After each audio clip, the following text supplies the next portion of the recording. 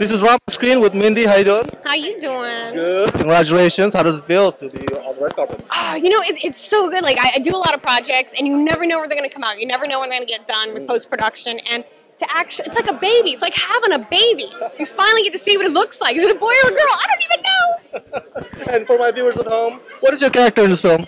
She's, everyone's got that blonde, voluptuous friend. She's kind of a, whatever she thinks she is. But there's two sides to every person, and hopefully I portray it pretty well. Excellent. Now, I read somewhere that you collect My Little Ponies. Is that correct? Oh my gosh, yes I do.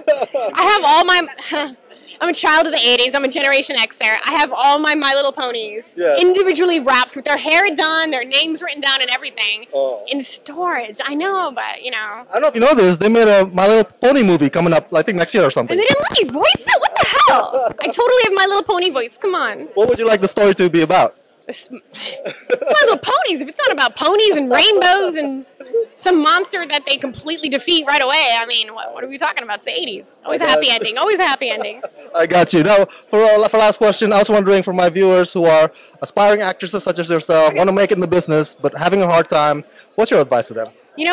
Ask yourself why you want to make it in the business. I feel like too many people think they want to be rich and famous. You are not going to make money for a very long time.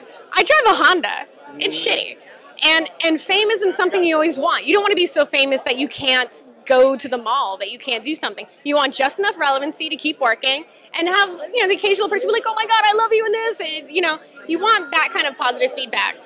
You got to get into it because you like it. Like, I like watching the end product. I like creating something. It's like I don't know. It's like you're creating something permanent forever.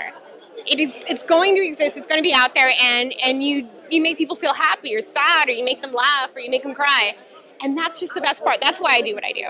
And that's why you have to get into it. If you just want to you think people are going to feed you grapes on set, they might. They're going to fucking hate your guts in between every take. You know what I mean? It's a job. It's a full day's work. It's pretending it's cold when it's hot. It's a lot of work, but you got to love it, and I love it. All right, thank you so much, Mindy. Congratulations, okay? Thank you.